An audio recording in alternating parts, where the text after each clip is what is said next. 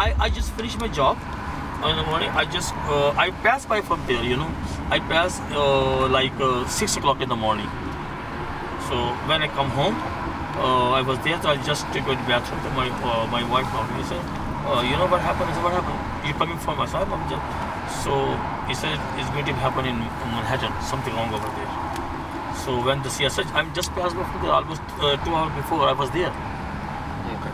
So look, I just take the bridge, what they call Brooklyn Bridge.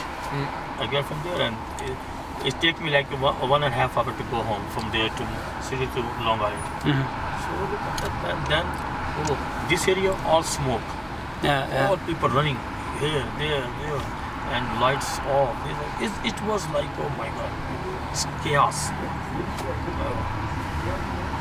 So now after that, we are alright, you know. But they got everything, but it's still, you know. My neighbor, the police officer, they die over there. Oh, okay. Really?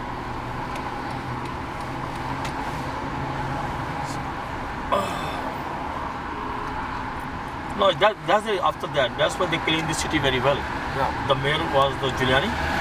He just spent a lot of money on it to clean the city.